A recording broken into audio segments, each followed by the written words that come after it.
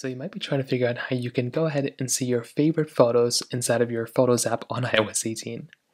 Now, doing this is very basic and it really doesn't take too much time at all.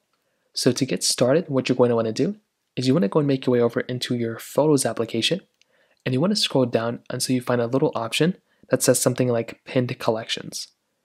So you'll find Pinned Collections right here, and what you want to do here is you want to click on Modify. Now, one of the first options here should say something like Favorites.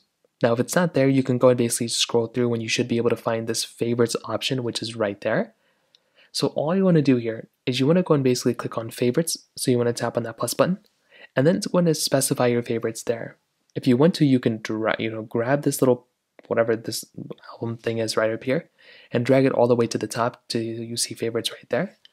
And then what you can do is you can click on X, and then you will now see your favorite photos right here. So now whatever favorited photos you have, so if I go through and if I just go and favorite whatever this one is, right, I can go and favorite it. If I scroll back down, I can see now that my favorite photos will be right here, and that's basically how it's done. So it's all right here, it's all within the pinned collections. You can customize your particular, your photos album, whichever way you want to, but that's how you want to do it. Click on favorites, you'll be able to see it that way, and that's essentially how it's done.